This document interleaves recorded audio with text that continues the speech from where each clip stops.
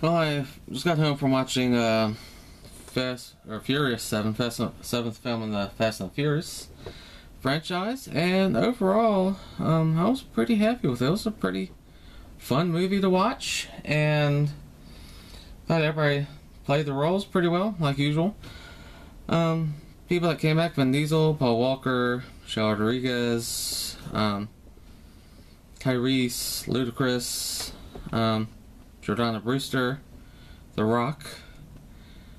No Gal Gadot this time. I don't know if she was busy doing the Wonder Woman stuff, but oh well. Kurt Russell also had a role in it. Jason Statham was the main bad guy, and if you saw the previous film, he's the brother of the main bad guy in that one, so he was looking for revenge, and man, he was definitely playing his role pretty well. He was on top of everything.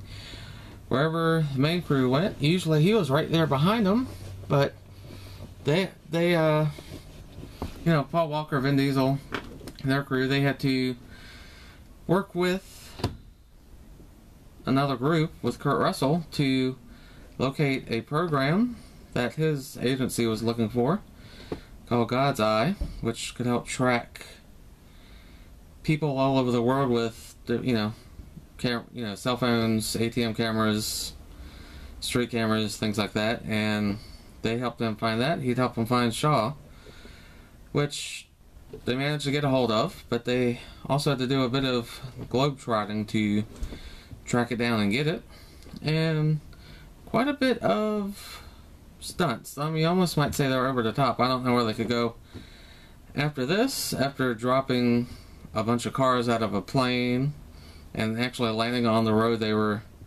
wanting to, or driving through a tower, out the windows, landing in another tower. They did that twice, and it was fun though. It was exciting, and you get a little more story with Michelle Rodriguez from the last one with her memory loss, and you get little trickles of things coming in.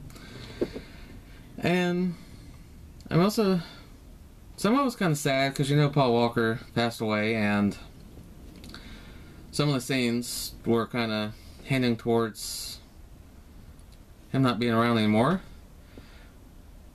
His character not being around anymore, but it was pretty good. The ending sequence, pretty good fight scene with Vin Diesel and Statham, and I mean, they're blowing up LA left and right with missiles, taking down cop cars and parking garages and cell phone towers, and it was all pretty crazy, but it was still a lot of fun. And eventually they kind of set up towards a possible another movie, which I've read that I think Vin Diesel signed on for another one, possibly, and but interesting to see where they take it, because obviously Paul Walker can't be part of it. I don't know if they'll try and get like a brother or something to fill in for as a different role, but I don't know, we'll see. And they had a nice send-off there at the end to Paul Walker, and his character kind of rode off into the sunset, not really sunset, but he rode off, and it was good. It was sad. Definitely go check it out if you've enjoyed the previous movies. I think you'll enjoy this one.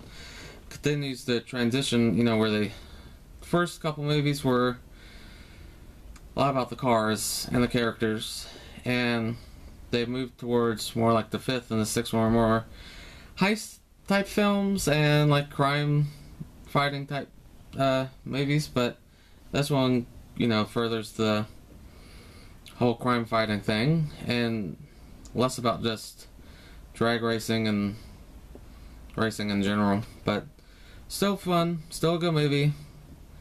I know Vin Diesel said it probably might win an award, but we'll see. And recommend go see it. I'm going to keep this one short because I think I'm starting to ramble. I'll see y'all next time.